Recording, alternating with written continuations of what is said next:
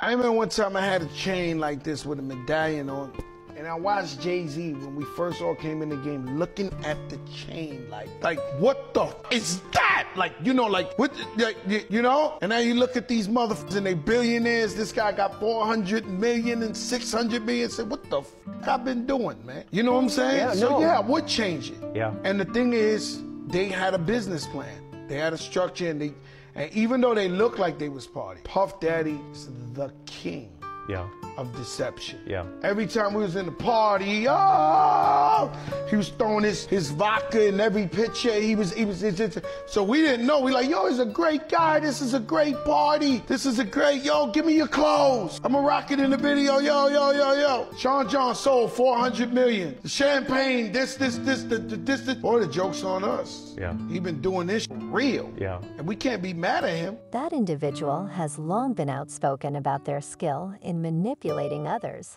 even prior to the onset of legal actions and allegations of sex trafficking.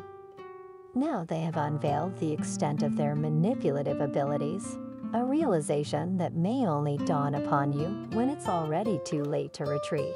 The hip-hop community is most likely owned by gay.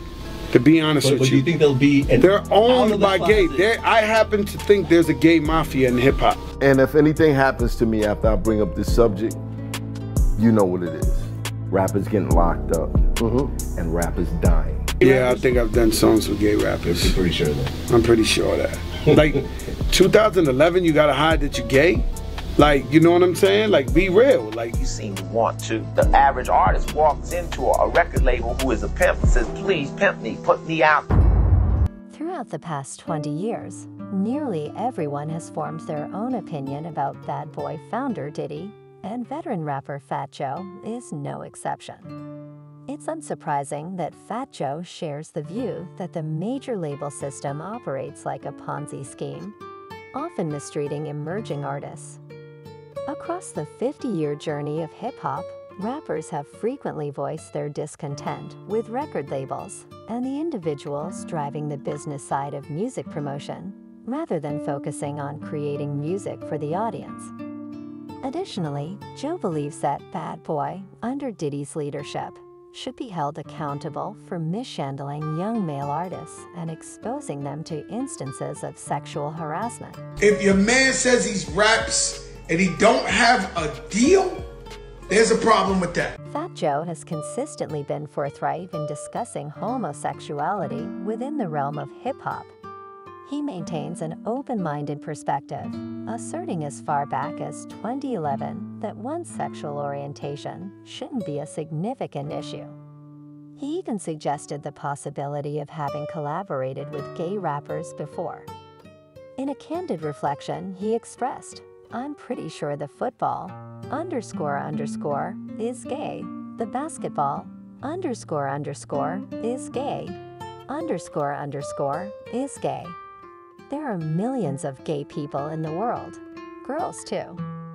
When specifically addressing the hip-hop industry, Fat Joe shared his gay mafia theory, suggesting that the hip-hop community is likely influenced by individuals who are part of the LGBTQ+ community, particularly behind the scenes.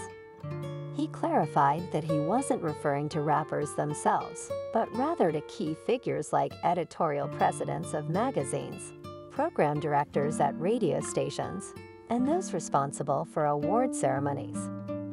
The discussion also touched upon industry practices and criticisms within the hip-hop landscape. Fat Joe criticized the major label system, likening it to a Ponzi scheme and highlighting discrepancies in accounting practices. He pointed out instances where artists struggled to recoup their investments and cited examples of unfair treatment within the industry. Moreover, Fat Joe raised concerns about the exploitation of young male artists, though he didn't directly accuse anyone. He alluded to previous accusations against Diddy and others in positions of power within the industry. This discussion underscores ongoing tensions and challenges faced by artists navigating the complex landscape of the music business. Yo, how dare this nigga told me he want receipts? Let's start with your mother, nigga. Your mother got the receipts. After dropping his diss track aimed at Diddy, and has persisted in criticizing his ex-label boss across social platforms. In March 2020, the Harlem World rapper took to Instagram Live to elaborate on his decision to vocally confront Diddy, particularly delving into the motivations behind his lyrical collab in the latest track, Oracle 2, which metaphorically stands on the shoulders of those affected. When I see the hurt and the pains of other people on Bad Boy, that motivates me to say something so I don't be deemed as a person. Observing the suffering and anguish experienced by others affiliated with Bad Boy serves as my motivation to speak out, Mace shared with nearly 1,000 viewers during the live feed. I refuse to be labeled as someone who merely amassed wealth and turned a blind eye. Unlike the many individuals surrounding Puff who fail to hold him accountable, I won't be a part of the yes men culture. They witness him destroying lives, yet remain silent. People may criticize my beliefs and question my Christianity, yet they won't confront Puff about his actions. Mesa's recent critique of Puff seemingly emerged out of the blue with his latest track. Though not directly naming Puff, the lyrics unmistakably target the Bad Boy founder. Since Cain killed Abel, I'm able to kill Cain, Mace spits in the second verse, alluding to Diddy's name change in 2021. Yeah, I'm just a Harlem native representing down a Vegas strip with my own stuff. You're from Mount Vernon, go represent your own neighborhood, he continues. I'm not envious of your financial worth, but I'm shedding light on the reality of your work. You're not an innovator, you're just exploiting death for profit. Pay homage to his mother. Give her what she deserves.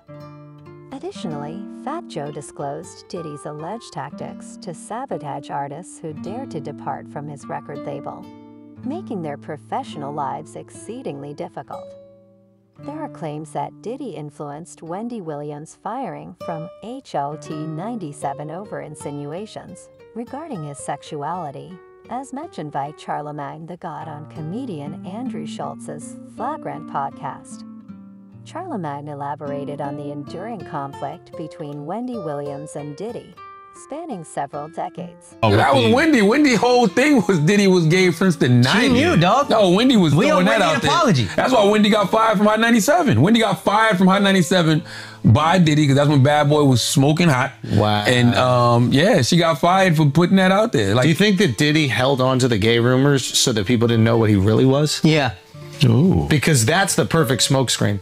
You'd rather people think you're gay than beat women. In 1998, Wendy Williams was dismissed from her position at HOT 97 following insinuations that the media mogul, Diddy, was homosexual.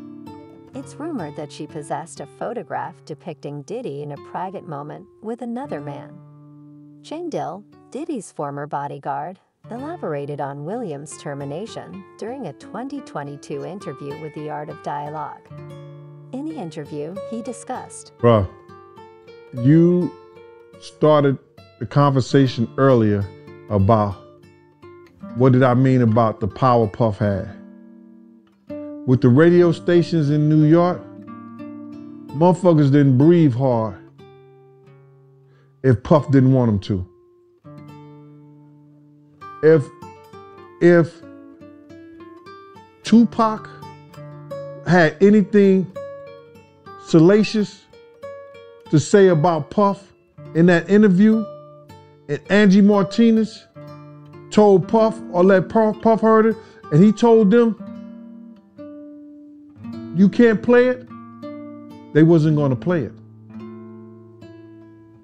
Puff got one of the hottest DJs off of Hot 97 because she wanted to put up a picture of him getting his pants pulled. His assertion seemed credible, especially considering what happened to Wendy Williams when she spoke out against Diddy, insinuating that he was gay and claiming to have photographic evidence of him engaged in questionable activities with another man. It's often said that secrets eventually come to light. Recently, Fat Joe addressed rumors surrounding Jay-Z, discussing how Jay-Z's name has frequently been linked to rumors of involvement in rapper murders. While he defended Jay-Z, his remarks hinted at the prevalence of these rumors. Moreover, in a separate interview, Fat Joe joked about the speculation regarding Diddy and Jay-Z's relationship, suggesting that such rumors have persisted over time. However, he expressed surprise at newer rumors involving Meek Mill and Diddy, as he hadn't previously heard any speculation about Jay-Z and Diddy. This suggests a potentially orchestrated effort to tarnish reputations from within certain circles.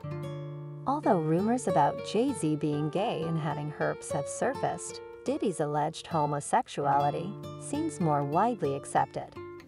Yet Fat Joe's implication that Jay-Z and Diddy are in a homosexual relationship could be damaging to Jay-Z's reputation, given the close bond between the two. It raises questions about the extent of Diddy's influence, hinting that it may not solely be his own power at play. While it's known that Jay-Z and Diddy share a strong friendship, Fat Joe's statements suggest a deeper connection between them, one that he suggests involves a clandestine romantic relationship.